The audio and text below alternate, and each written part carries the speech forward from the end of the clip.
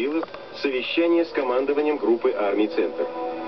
Цель – выработать стратегию дальнейших действий. Командование группой настаивает на дальнейшем наступлении на Москву. Знакомля его с обстановкой. Фюрер, судя по всему, недопонимает, каким образом проводить дальнейшие операции. Гудериан, 2-я танковая группа, и ГОТ, 3-я танковая группа, докладывают о состоянии дел в танковых войсках.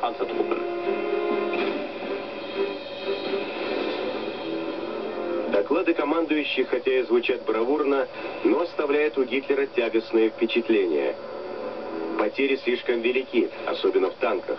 До 30% выбиты в ходе сражений.